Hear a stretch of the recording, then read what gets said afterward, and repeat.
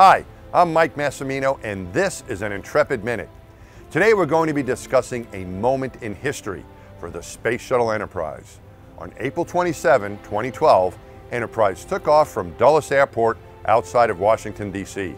and headed towards New York City and the Intrepid Museum. Back in 1985, after its flying career as the test vehicle for the Space Shuttle program was over, Enterprise spent its retirement at the Smithsonian hangar at Dulles and later on display at the National Air and Space Museum's Stephen F. Udvar-Hazy Center in Chantilly, Virginia.